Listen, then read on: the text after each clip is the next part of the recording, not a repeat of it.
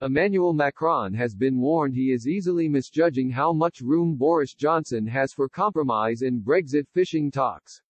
The French president has demanded the EU's Brexit negotiator Michel Barnier stick with his hardline stance on continued access to UK waters for EU fisheries under the current terms.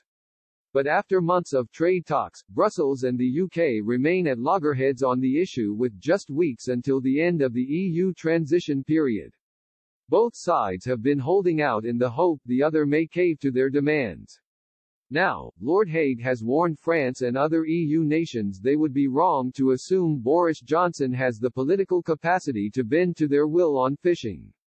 He wrote in an opinion piece today, President Macron and others might easily misjudge how much room Boris Johnson has for maneuver on this issue.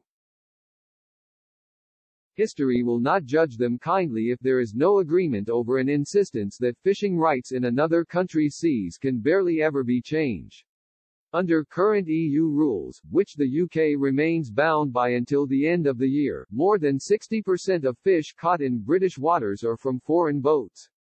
Lord Hague understands the predicament the Prime Minister faces on convincing his MPs he has secured a good trade deal with the EU better than most. Between 1997 and 2001, Lord Hague was leader of the Conservatives and was tasked with keeping the party united amid bitter infighting and factionalism. After years of Tory backbench rebellions in the House of Commons votes on Brexit, Mr. Johnson faces the challenge of securing a deal that will be backed in a vote by his MPs. Taking back control of UK waters was a central pledge of the 2016 EU referendum and one which conservative Brexiteers will expect to be honoured in a free trade deal with Brussels.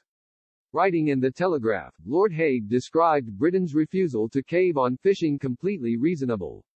He wrote, "Fisheries are the most intractable issue and one on which the British side has very strong arguments. The UK will become what is known as an independent coastal state, entitled to control of its own sovereign waters.